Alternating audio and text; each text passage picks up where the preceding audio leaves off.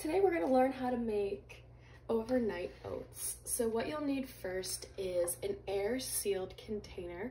I like to use a mason jar for this. You can use a Tupperware container.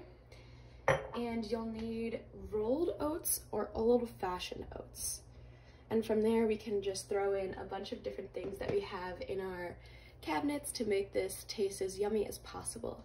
Today I'm going to make a chocolate blueberry overnight oats, and I will post other recipes for different kind of overnight oats that you can do.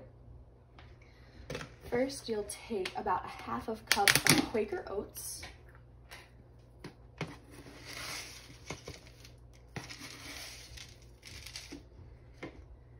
And you'll put this into the mason jar. You might miss a few. So that's our base. From here, we can add anything that we'd like. In my overnight oats, I like to have some chia seeds,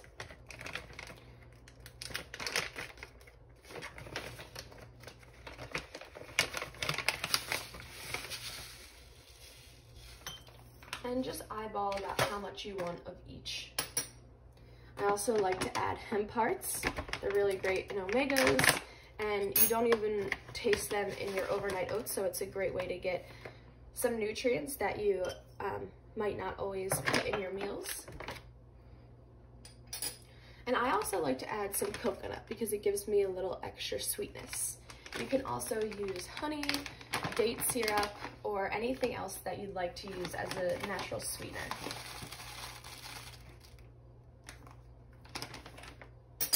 So from there, we'll just shake it around a little bit, make sure everything is getting mixed in. And then from here, you can go ahead and add whatever fruit you like to add. Some people like to add dry fruit to their overnight oats. I like to add fresh blueberries. These are already washed.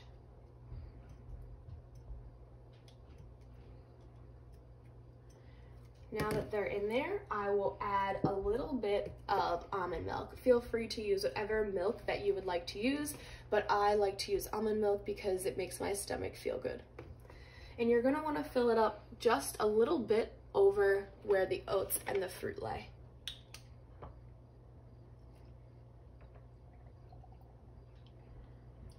So just about halfway. From here, you'll seal it with the lid, whichever method you prefer to use. Make sure it's very tight, and then you're gonna give it a nice shake. Get everything all mixed in with the water. And then this will go in the fridge for about 8 hours, and when you wake up, it's gonna be a nice tasty treat for you. I have already prepared overnight oats, so this is what it's gonna look like after it sits in the fridge for 8 hours. It's gonna look like a nice pudding, a nice oatmeal, and here you can add whatever you'd like. So I like to add some almonds and some chocolates.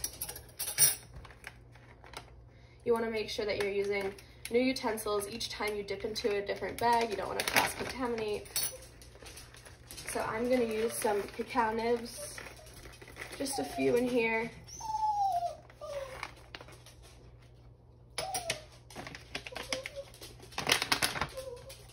And then we'll add some almond slices for some garnish. And this is just based on what I like to eat. So there's my easy overnight oats. It takes about 5 minutes and you have a full yummy breakfast in the morning.